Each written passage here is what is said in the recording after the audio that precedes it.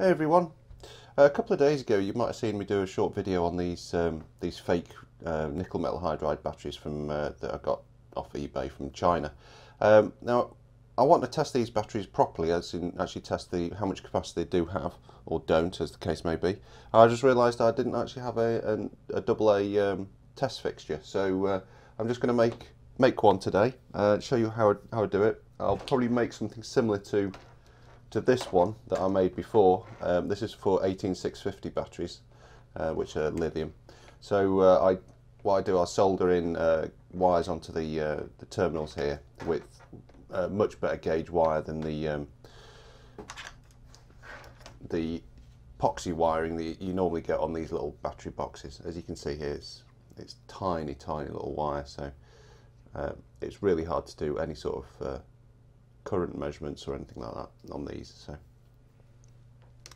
So you just need a decent length of good quality cable.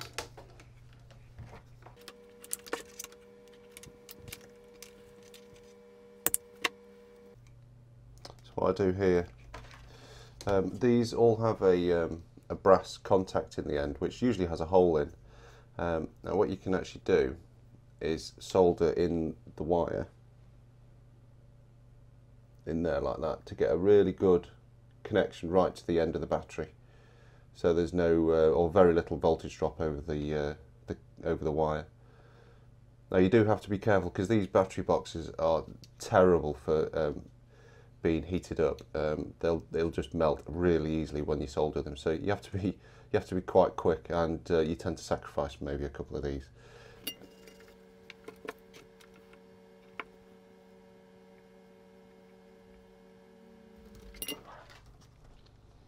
So I've just cut down the end of the wire here, nice and short. So when it goes into here, it doesn't stick out too far. Now you can file this down once it's soldered anyway. So.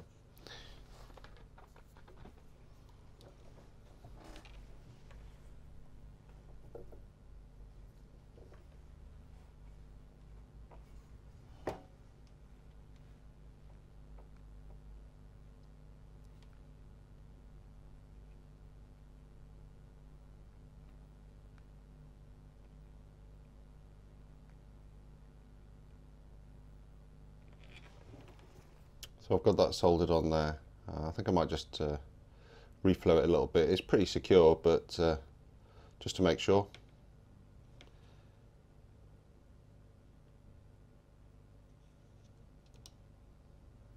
Okay, I've got the wires soldered in there now. The negative side was a bit awkward.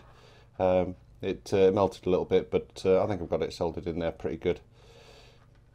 So I just need to tidy this up. Now you tend to find when you've done this that the connection to the battery will have a lump on it, so that normally just gets filed down with a small file, just to stop it trying to crush the battery a little bit.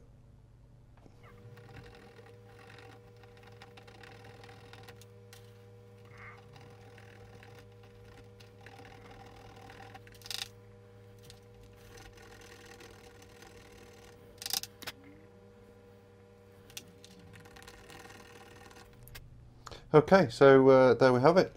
We've got a AA battery box with wires soldered in each end directly onto the battery terminals, and we've got two banana plugs to connect it into whatever we need. Notice I've left the original wires on. I've actually just capped these off so they're safe, but if you wanted to be particularly swish about this, you could put another pair of banana plugs on here and actually measure the voltage at the battery terminals if you want. That would allow you to discount the voltage drop over the power cable. Right, I hope you found that useful, and I'll see you on the next video.